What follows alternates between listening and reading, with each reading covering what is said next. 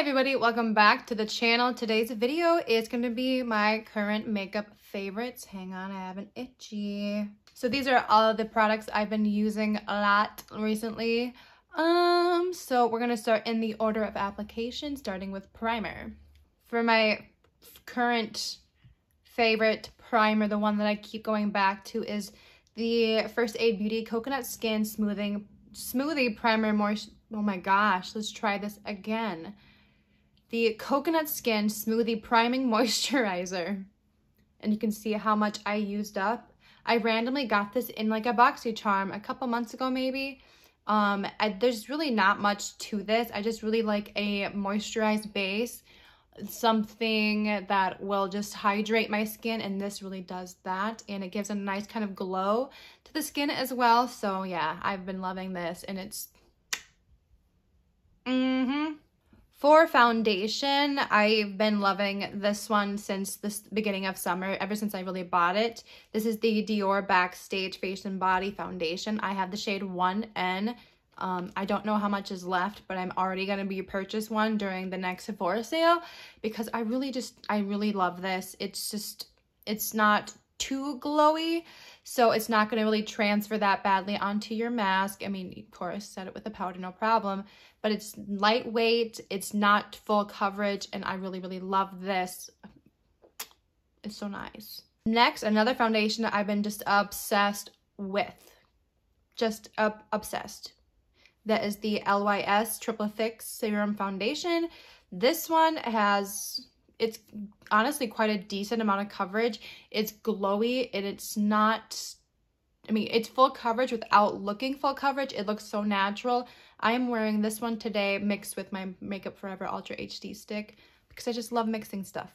I love getting use out of everything I have, so I put everything on my face all at once. But this one is just so beautiful, and it's liquidy, it's lightweight, and that's like everything that I look for in a foundation. So this one has been just perfection. I love it. My concealer favorites, they really have not changed. It is this combination, the Kosas Revealer Concealer and the Makeup Forever Ultra HD Light Capturing Self-Setting Concealer. This one is a little too dark, and this one is very bright, so mixing these two together, it's so nice. This one is really like moisturizing and just hydrating under the eyes because I have terrible under eyes. They're wrinkly. That sounds really gross. But yeah, I just don't have like good under eyes. So I need moisturizing.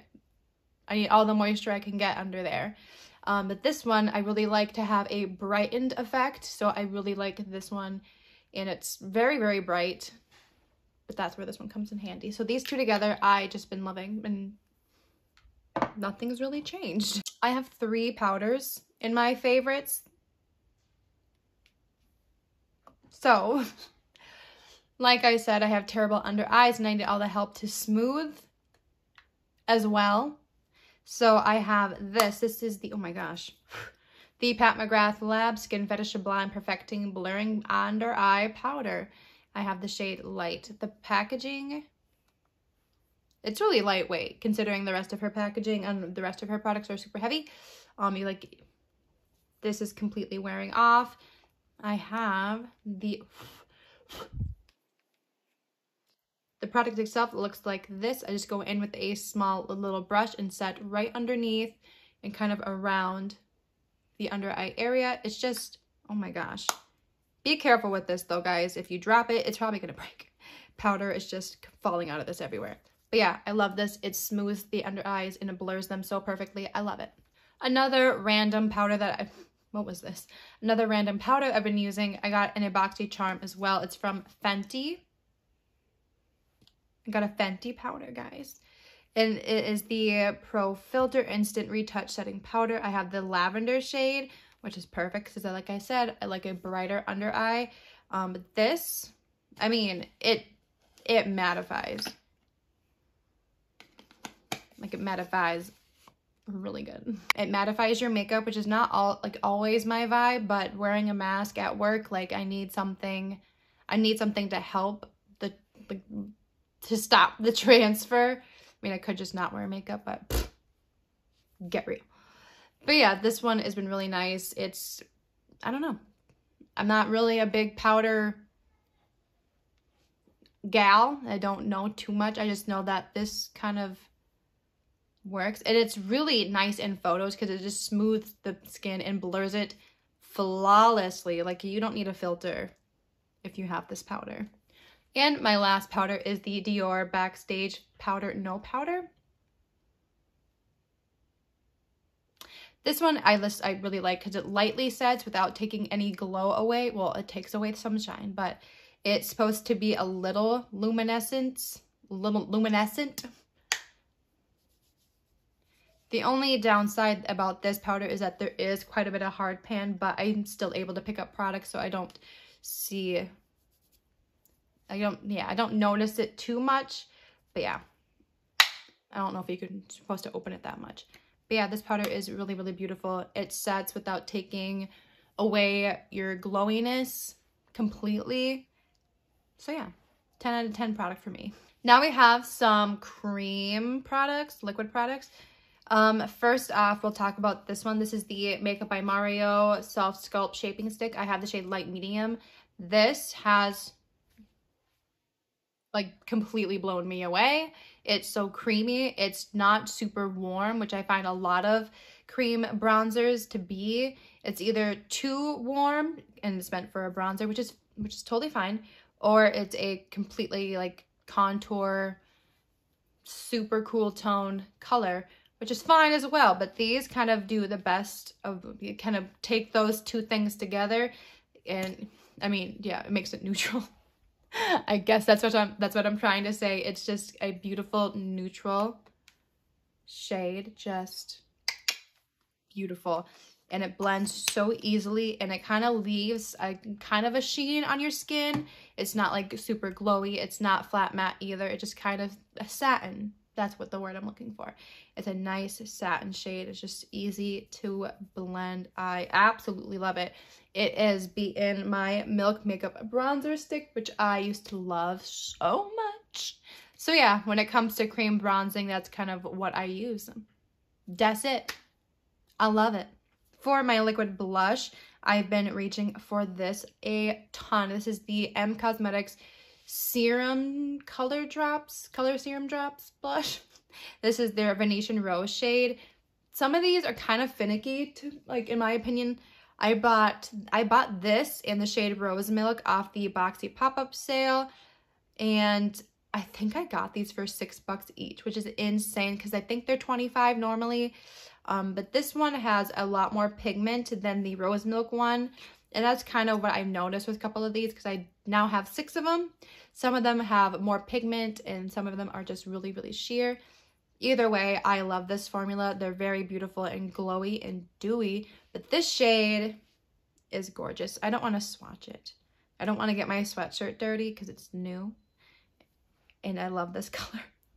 So I don't want to take any chances by swatching. But just know, it's gorgeous. And I absolutely love it. And we'll kind of tie this one in because my powder blush is the Venetian Rose from M Cosmetics as well. Super glowy, very pink, not very pink, like a rosy pink. It's just gorgeous. And this is glowy as well. I love this. I absolutely love it. For highlighter, I don't know what I'm doing with my hands here. Okay. I finally bought the Charlotte Tilbury Hollywood Flawless Filter. I use it underneath my makeup mostly, but I do kind of mix it in with this. This is my Iconic London Illuminator Drops in the shade Original. This one is very metallic, so to tone this one down a little bit, I will mix this one. And yeah, I love these. I love this on its own. I love this on its own. This I wouldn't really use under makeup because it is very metallic rather than just kind of like a glow booster. So yeah, I love these two so much. And yeah, this one is like, when they say filter, flawless filter, that's, you know, they mean it. And I believe that very much. Going on to bronzers now. I have 3. Now, I have been, you know, diving into the luxury side of beauty, and I love my Tom Ford bronzer. I love my Gucci bronzer, but I recently reorganized some makeup and kind of, hello sun, and kind of pulled a couple of older products out. And this one from Hourglass, this is the Ambient Lighting Bronzer in Nude Bronze Light. This one used to be my fave for a long time. And I recently pulled this one out again, and yeah, it's just beautiful. I'm not wearing it today. This one is just gorgeous. It's subtle, it's natural, and that's my vibe, you know? I love that. Now, going totally opposite of that, this bronzer here from Mented Cosmetics. This is their bronzer in the shade Beach Bum. First of all, this packaging is so sleek. I love that. But this bronzer, if you want a warm matte bronzer, this is perfect. If you're my skin tone, you can even be a little deeper than my skin tone, and this will be so beautiful. Like, I like using this along with that Fenty powder because it's beautiful on camera. It's pigmented. So I love this. If you really want a warm complexion, this bronzer will give you that. And lastly, for bronzers, I have the e.l.f. Primer Infused Bronzer in Forever Sunkissed. This is the only drugstore product that I'm talking about today. Honestly, I kind of find this comparable to my Tom Ford bronzer. It's not too cool, it's not too warm, it's neutral, and it kind of gives it's kind of a satin bronzer. And yeah, I really find that comparable to my Tom Ford bronzer that I absolutely love. So yeah, I've been really liking this one a lot. For mascara, my favorite go-to as of late has been the ABH Lash Brag Mascara. The ABH Lash Brag Mascara, I'm wearing it today, as well as, like, I used my Marc Jacobs mascara as well. Like I said, I like to mix things. But this one, I find it doesn't smudge too bad on me. I have, like I said, bad under eyes. Every mascara seems to smudge on me, like right there. But I don't know, it's like this has just been impressing me. Maybe it's just because it's my newest one. I don't know. For brows, I'm really excited about this because I've a couple of videos in the summer I talked about I haven't really been doing anything to my brows, just a brow gel, that's it. But now, like, couldn't be opposite. So the pencil that I've been using a lot alongside my brow pens that I've been using, my NYX, the Urban Decay, and my Glossier ones, I've been using this pencil. This is from Billion Dollar Brows. And I've never heard of this before. I got it in a BoxyCharm. And then I saw it at Kohl's, actually, like in the checkouts. They had a couple of products there. But this one is so creamy. It reminds me a lot of the Benefit, precisely my brow pencils, because they're so creamy. They fluff out with the spoolie so beautifully. That's what I have in my brows for color, for filling, I should say. Just this. And I've been really impressed, especially because it's so random, right? I don't know. I really, really like it. And I could use it alone. I can use it to fluff up like this part of my brow. What is this part called? I don't know. But for brow gel, I'm so excited about this product. It is the Patrick Ta Brow Lamination Gel, Major Brow Lamination Gel. And this is what I have in my brows.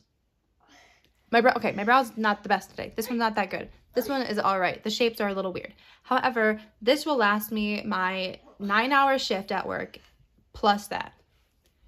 This holds my brows so well because I have fluffy brows. They don't like to stay up with almost anything. Like the NYX one will do it.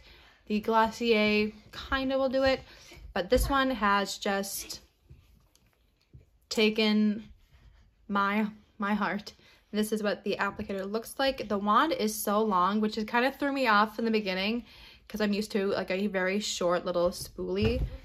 Yeah, I need you to stop. After you get the hang of using a long wand, this is perfection. I absolutely love this product. Then for eyes, I have 2 palettes and 2 like single shadows. The first one is the Kosas 10-second eyeshadow in the shade Copper Halo. This is not like anything that special. It just kind of gives like a nice sheer base to my eyelid, and that I think it looks really, really nice and perfect for layering other things on top, such as the Danessa Myricks Color Fix Foil in the shade Fantasy. This is absolutely gorgeous. The staying power on these is really, really good as well, and I love like pairing these two together. It's so beautiful, it's so easy, and very effective look. I also like pairing this quad on top of this one as well. This is the Rowan Beauty 1111 eyeshadow palette or eyeshadow quad. These are insane. If you like a textured kind of metallic foiled eyeshadow, then I think you really love this. This is very, very, very expensive. It's $45 for these. I mean, I have Charlotte Tilbury, that's like $52. Anyway, I got this for like $9, $11, maybe $18 on the Boxy pop-up sale. Absolutely in love with this. This has been one of my go-to everyday eyeshadow looks. I absolutely love each and every shade in this. I love it. I just love it. And lastly, of course, a favorite is the Pat McGrath Utopian Dreams eyeshadow palette. This one is just stunning. It's a little more pinky, which is not always kind of like my go-to. It's either warm, neutral, or just extremely vibrant. Pinks are never really my thing. However, these just spoke to me. This shade, I mean, all of them, they're really pretty. I'm working on a three looks, 1 palette on this beautiful product, so stay tuned for that. Keep an eye out. Pat McGrath, she just holds a very special place in my heart. She is extremely expensive, but you know, I get sucked in, get roped into that fantasy every single time. Like, her Instagram feed is just, I don't even know. So yes, these have been my current makeup favorites. Some for everyday, some for, you know, like Instagram life. That sounds so dumb, like the Fenty powder. I don't use that every day. But a favorite nonetheless, a new discovery, a new product in my collection that I've been really loving. So I hope you enjoyed this video, and I'd love for you to subscribe and like this video before you leave, and I'll see you in the next one. Bye!